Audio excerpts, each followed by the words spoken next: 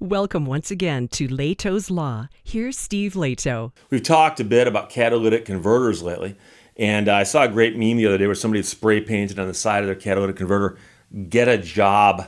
But of course, we're talking about the fact that people steal them.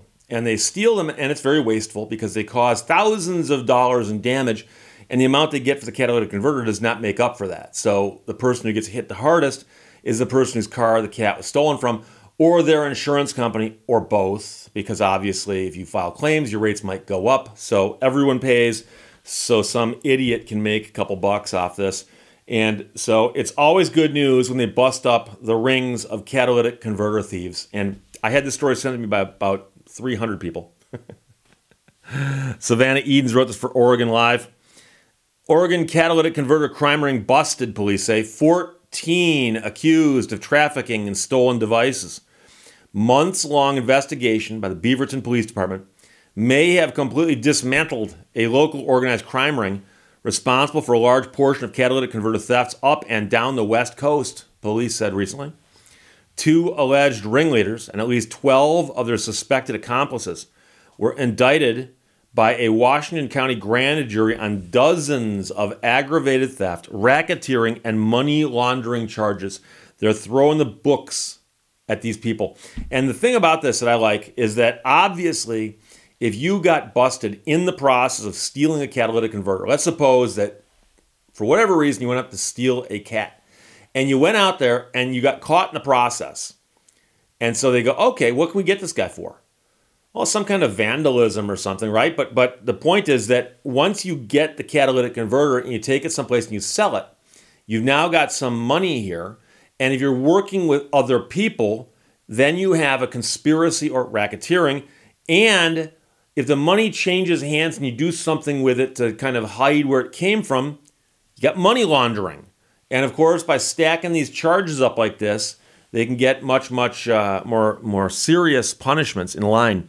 The investigation began back in 2021 when detectives said that a 32-year-old man from Beaverton was running an illegal fencing operation by posing as a legitimate buyer, buying and selling catalytic converters. In March, police said they pulled over this man with more than 100 stolen catalytic converters worth about $80,000 on the black market. His arrest led detectives to the person they believe is the top of the crime enterprise, a 32-year-old man who lives nearby. The investigation came to a head in late July when police searched 8 locations, including a rented lakefront house, where they arrested another man and said they found 3,000 catalytic converters, hundreds of thousands of dollars in cash, and a high-end car and jewelry. 3,000 catalytic converters.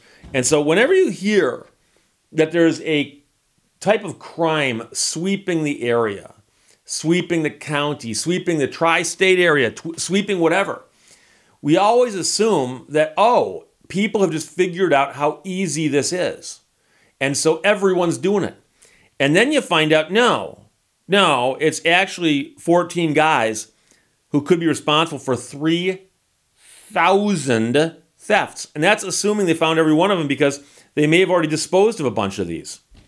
So these people, the 14, are accused of trafficking more than 44,000 stolen catalytic converters with an estimated value of more than $22 million.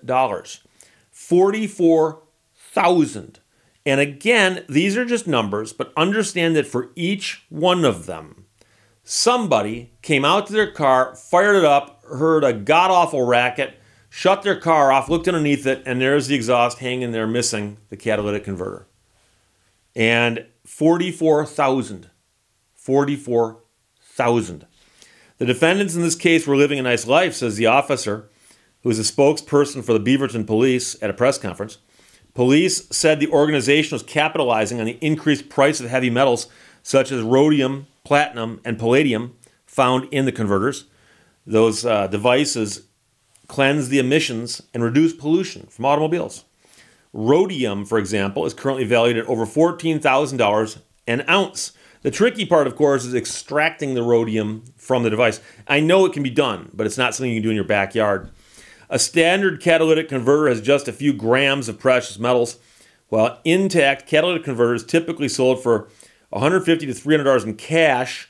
Police estimate that once the metal is extracted at a refinery, it's worth about $800. But you'll notice that that's at a refinery. And again, most people haven't got a refinery in their backyard. Because catalytic converters don't have identifying numbers, they aren't traceable, so it's impossible to know how many of these recovered converters came from vehicles in Oregon. Police officials said the organized crime ring was centered in the Portland area, but also spanned 6 Oregon counties and Washington, Nevada, California, Texas, and New York. Crime rings shipped large boxes of converters to the East Coast and internationally. Hundreds of people may have been involved at one level or another, he's added, but declined to share more details because the investigation is ongoing and they're still gathering evidence. But I suspect at this point, when you hold a press conference, it's kind of like when you flip on the lights in a house and all the bugs scramble, right? I suspect that many of the people who haven't been caught yet may kind of disappear and lay low for a while. At least 1,000 catalytic converters from the sting are sitting in evidence boxes at Beaverton Police Department's garage. The department is brainstorming how to get the money from those converters back to the community. They said the business was turning millions of dollars worth of profit in catalytic converters. You need an organization and multiple people to do that.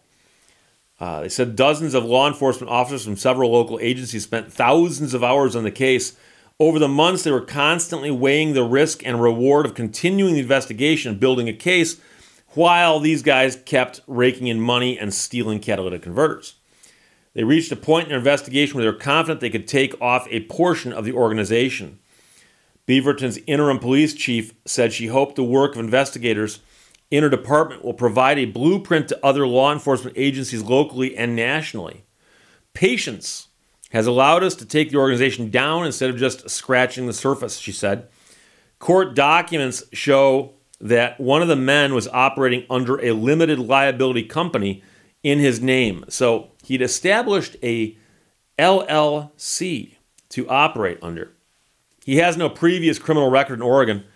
In the stolen catalytic converter indictment, he's been charged with 69 counts of aggravated theft. Beaverton police arrested the man last summer for trespassing, and he's found guilty in a misdemeanor charge for being in possession of a burglary tool. He's been convicted 3 times in Multnomah County in the past decade for driving while impaired, and was arrested on several occasions for driving with a revoked or suspended license. And you'll notice the possession of a burglary tool. I've been asked this before. And by the way, there's a guy called the Lock Picking Lawyer on YouTube who puts out fantastic videos. All we see are his hands as he picks locks. And people ask me, they say, Steve, are lock picks illegal? Is it illegal to have lock picks? And I've heard that it is, or I've heard that it's not. And lock picks are an interesting thing because people do often use them to commit crimes. But likewise, they're also often used legitimately. If you call a locksmith out and he says, well, I can bust down your door or I can use lock picks to open the lock, you're going to say, oh, use the lock picks. So obviously they have a legitimate purpose in the right hands. So what a lot of states have done is said that if you have those in your possession and you are either doing something illegal with them or you did something illegal with them or you're about to do something illegal with them, then that would be a crime. But it's in conjunction with what you're doing, okay? So likewise, just so you know, a police scanner. Now, there's nothing illegal about a police scanner until you put one in your car where you are sitting as a lookout for someone else who's committing a crime. And so if the police bust you and the person is committing the crime and say the two of you were committing a crime, and by the way, you had a police scanner which you were listening to make sure you didn't get caught, some states, that can actually be a crime also because you're in possession of that and you're using it while you're committing a crime. Depends on the state, depends on what kinds of things we're talking about. But arguably, for instance, if they catch you breaking into a building using a crowbar, they can say that's a burglary tool because you're using it to commit a burglary. And I know some people will actually say, Steve, these laws, they get so specific and weird. What's the point of all this? Well, the point is they're trying to discourage this kind of behavior. They don't want people using lockpicks and crowbars and police scanners to commit crimes. They don't want people committing crimes at all. But the point is that they're trying to discourage all of that. And so the thinking is that if you're using these kinds of things while you're committing a crime, it's escalated a bit from the lesser, more simpler crime. So there you go. So meanwhile, the district attorney said the investigation marks a significant success in stopping quality of life crimes, which often disproportionately and negatively impact the financially vulnerable and historically marginalized as they strain resources in both small businesses and families. And you might say, Steve, is that true? Well, that could be true. Think about it this way. Do you park your vehicle in a garage with, garage doors locked and all that stuff? A lot of people say, no, I don't have a garage. Got to park it on the street. Got to park in my driveway. So the thinking is that that actually might be something that indicates economic status. So meanwhile, safety comes when people live without fear. That means feeling safe when you walk down the street, knowing your kids will be safe when you drop them off at school, and believing that when you park your car, it'll be there when you get back with its catalytic converter. And, that's the other thing that is extremely difficult to quantify, put a number on. And that is, I've known people who've said that they came out to their car in the morning and they opened the door up and they immediately realized that they'd forgotten to lock their door the night before. Somebody had walked by, seen something in the car, opened up the door and just grabbed something and ran off with it. And they'll say, it pisses me off that someone stole from me and I'm upset that I lost whatever they stole.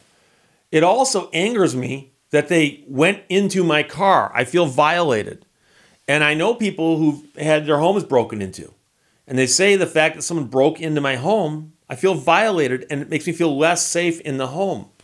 And so when somebody climbs underneath your vehicle with whatever tool they use and hacks off the catalytic converter and takes off, they didn't get inside the car. But they were possibly, depending where the car is parked, on your property, staking the place out, checking it out, looking for stuff they could steal. Then they are, of course, climbing underneath your vehicle and committing a crime where they're harming you. And so it is the kind of thing that, yeah, they're going to make a couple $100 by selling that thing somewhere. It's going to cost you a few $1,000s and a bunch of aggravation to get fixed. And you're also going to be left with that feeling that this happened to you. So I'm glad to see they busted the ring up. Hopefully this will put a dent in it. But unfortunately, we know how that goes. It's trying to put a dent in the tide as it comes in. So Oregon Live published it. Savannah Edens wrote it. A lot of people sent it to me. Oregon catalytic converter crime ring busted, police say. 14 accused of trafficking and stolen devices. And they've been hit with a lot of charges. Questions or comments, put them below. Let's talk to you later. Bye-bye. Thank you for watching Lehto's Law. Life does not owe you anything because life has already given you everything.